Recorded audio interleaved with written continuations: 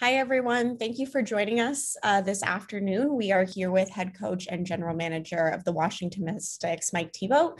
If you have, Coach, I don't know if you want to give an opening statement before we go to questions, or if you want us to go right to questions. Well, I know you're sending out a release, and basically, what I said in the release is that this is a perfect way for us to kick off our 25th season. After the last 2 years with the bubble and the absences and the injuries and the illnesses, and the same thing this past year, what we went through, it felt like we needed a break to kind of jumpstart us. And you're always hopeful going into these things, but I witnessed it from afar when the 3-C draft lottery took place and we were fourth, and I wasn't even here yet. And I kept thinking, those poor people in DC, look what they just went through. And a month later, I was the coach. So this kind of has a little bit of karma feeling to it.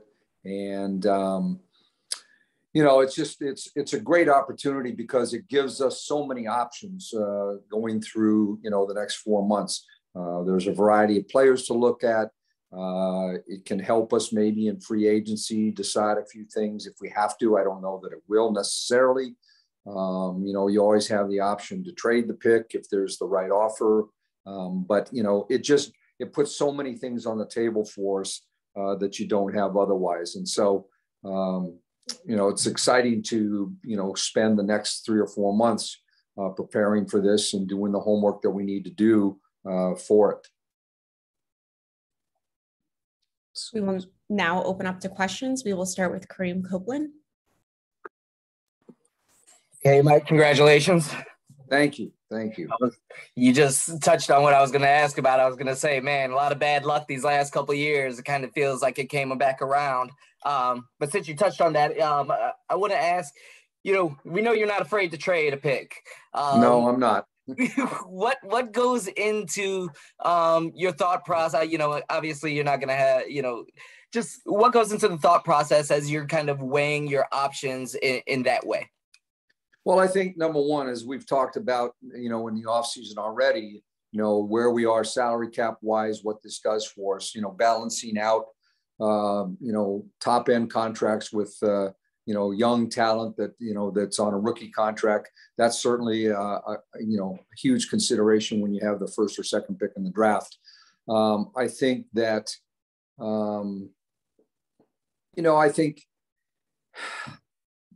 I'm trying to, say this the right way. We have a window right now that's been opened up again a little bit. I mean, we know we're getting healthier. And so, you try to decide, okay, do we trade this for a veteran player that extends our window for the next couple of years? I want to win now. I'm not going to be coaching for the next 10 years. I want to win a championship. Every team, if they have an opportunity to win a championship, wants to make the most of it. And so does the draft pick plus whatever we do in free agent, does that solve it? Does it mean that you go get a veteran player to go with this group? I don't know that. But it's exciting as a staff to be able to kind of figure that out and see, you aren't pigeonholed by what we have to do now. We have a window right now that, if everybody, keeps progressing with their injuries, the window is wide open for us to win a championship again. And just one more, just kind of overall, what do you feel, your initial feelings about this draft class as a whole? Well, I wasn't a big fan of the last 2 draft classes, particularly down where we were going to be picking the last, few years. 2 years ago when we traded for Tina, we would have had the 12th pick in the draft. And I don't think it was particularly, high-end draft. There were good players, but they're not ones that change your franchise. They're people that fill out your bench a little bit down in that area. I think this is a better draft than the last 2. I think there are good drafts ahead for the next few years. I don't believe that you necessarily, when you have the first pick for a specific spot. I think that, I said this on the broadcast, that I think it gives you an opportunity to draft who you think is the best talent for the long term, who can maybe be a star, who's somebody, can they be, an all-league performer? And so maybe at that point, position isn't that important. I think you try to get the best player available, for the long haul. As a short-term situation, maybe that changes, but I doubt it, because for our team, I don't know that the rookie player is going to come in and impact us necessarily for our championship. I think that may be solved more in free agency than it does in the draft. That's perfect. I appreciate you. I'll let other people talk now. Yep. Doug? Hey, Mike, you mentioned it a bit. I mean, just the way the ball bounces sometimes and the luck you guys had, or the bad luck.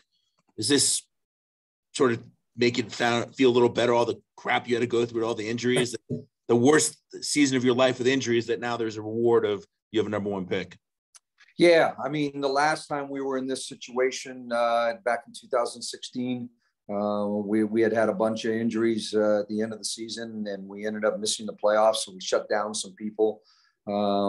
It gave us the pick to make the trade to get Elena Deladon. So, it's a, you don't like to be rewarded this way. You'd like to be playing for something important. But if you're going to have a year where you go through this, this makes some of the suffering a little bit more tolerable, knowing that we have a piece for our future that's significant. And along those lines, I mean, you guys were one win or a loss away from making the postseason. Does that make that a little better to swallow, that, hey, we missed it, but here's a nice reward for missing the playoffs? Yeah, it does. And, it's kind of funny, because I was sitting there with COVID the last week and watching from a distance, and we were struggling in every way possible, as everybody knows. I mean, we weren't playing well. And sometimes, the general manager part of me, the coaching part of me wants to win every single day. The general manager part of me that last week was going, maybe being in the lottery isn't the worst thing that could happen to us. And here we are. So, I'm not a big believer in tanking. I don't believe that's the way you should go. But, I think sometimes the way things happen and how things happen to your team, they happen for a reason. You're not good enough. And, even if we had made the playoffs, we were not going to be competing for a championship. We didn't have that caliber of team at the end of the year. So, this is a huge step for us to reverse that. Tyler? Hey, Coach. Good to see you again. At the end of the season, you told us that this pick was going to be a huge piece for the organization. Now it's an even bigger asset for you guys. Does this provide some clarity on what you want to use this pick for this offseason, or does it make it more complicated? I don't think it makes it more complicated. I think it just helps you narrow your focus a little bit more. We've had, as I said, probably 7-8 players that we've been kind of following carefully for, whether we were the fourth pick or third pick or whatever. Now it can narrow it down a little bit more. My process will be probably to go out to see, 4 or 5 players on an extended basis, get to, be around them several days in a row, watch practices, try to get a feel for their day-to-day thing. And so it allows you I hate to use the term waste time, but now we can make better use of our time in who we see and how we go about it. And then a quick follow-up. You kind of touched on it with, I think it was Kareem's question, but how can a rookie player with the current prospects that are out there right now fit into the championship team that you hope to be building? I mean, I would assume, based on our roster, nobody's going to come in necessarily and start for us, but I think they can be a big piece of what we do. We said we needed to improve our bench. We needed to get younger in that regard. We needed some energy. I think a player like that can bolster a team, give you depth, help you survive some injuries during the year, and grow into the role. And yet when you come to a team like ours, they aren't expected to be saviors. A lot of times when you're in the lottery in any sport, that pick is supposed to be that person that turns it around. We don't need this draft pick to be somebody that turns us around. We need somebody to fit in and make us better, but they aren't going to carry the same weight maybe that somebody would, go into another organization that hasn't been winning. We feel like we have a winning culture and a winning group of players that are already signed. This just enhances that more than anything. Thank you, Mike. Jen? Hey, Coach, congrats on the pick. Thank you. How big a deal do you feel like it is specifically in this draft to be picking number 1 instead of elsewhere in the lottery? Good question. I felt like we were going to be comfortable. You know, our odds said that we were going to get the 3rd pick. So I think we would have been comfortable finding a player at the 3rd pick that fit our team that we would have liked.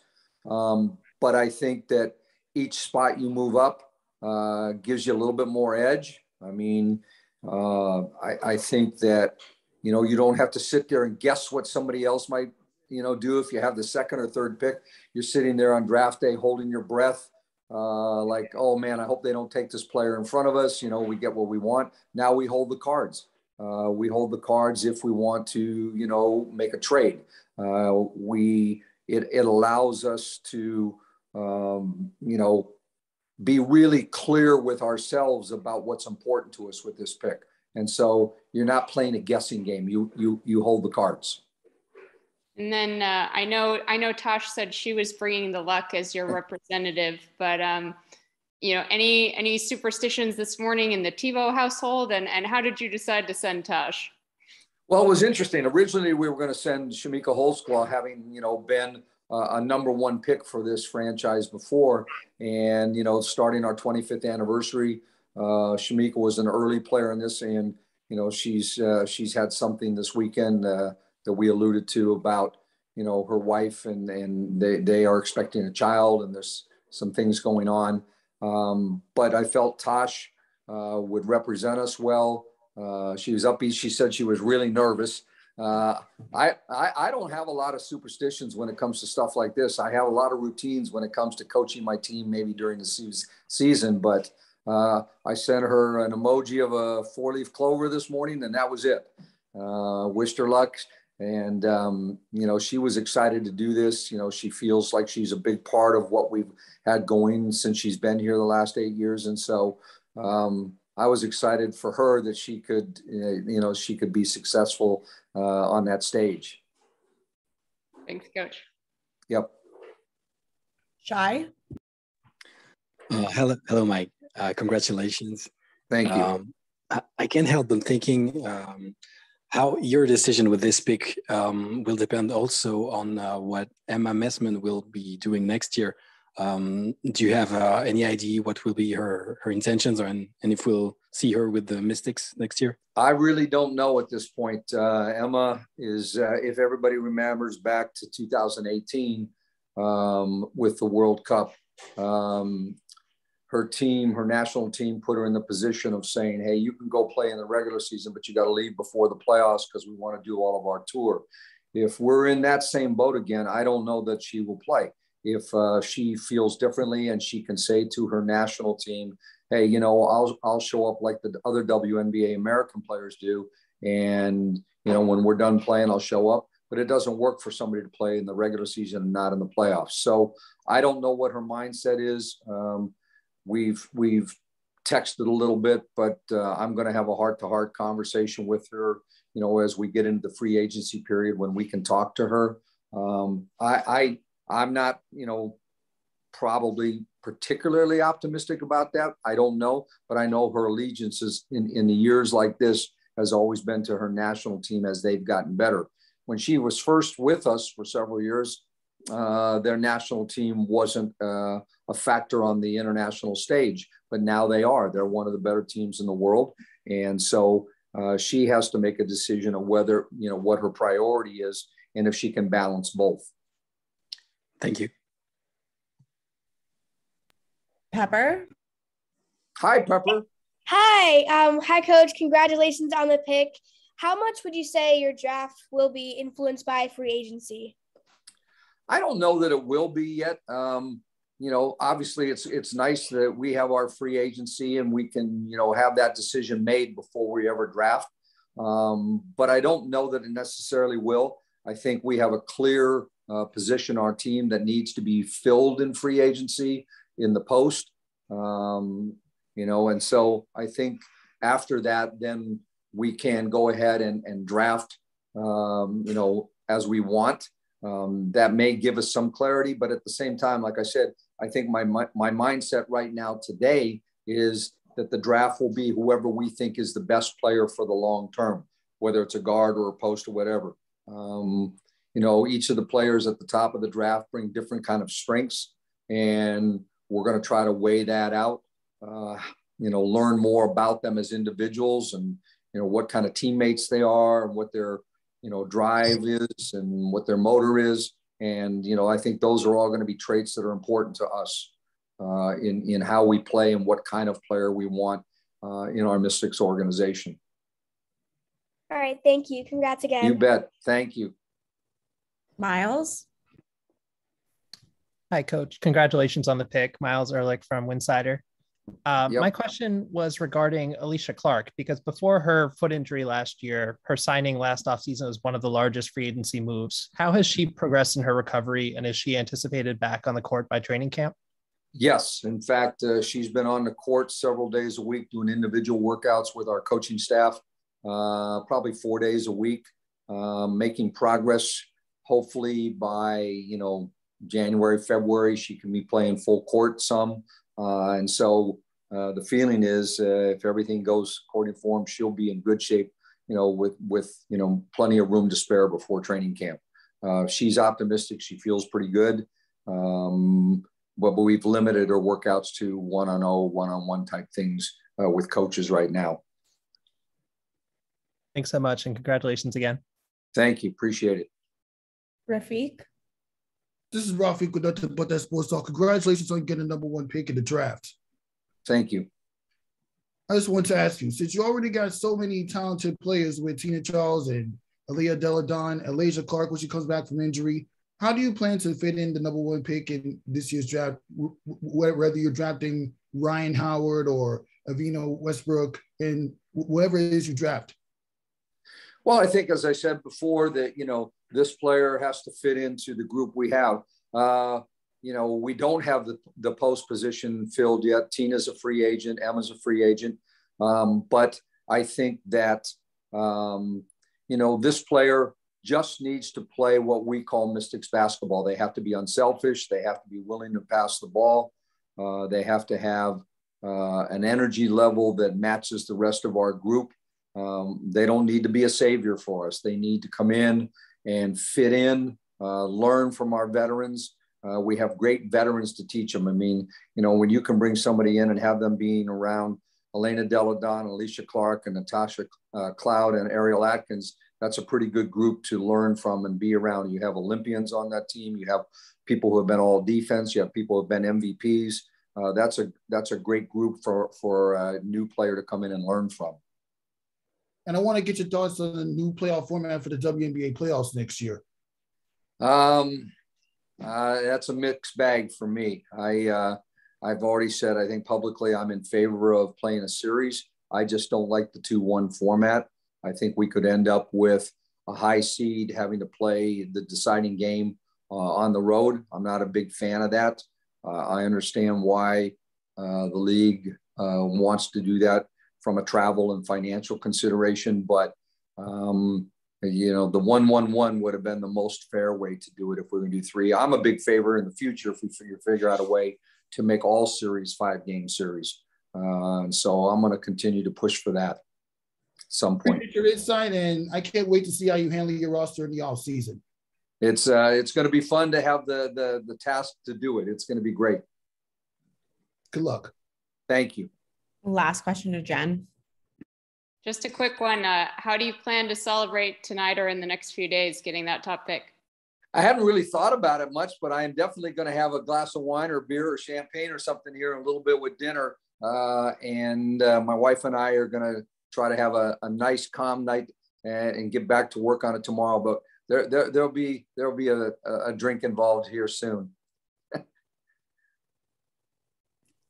I think that's it, Coach. Thank you. Appreciate you. Thank you.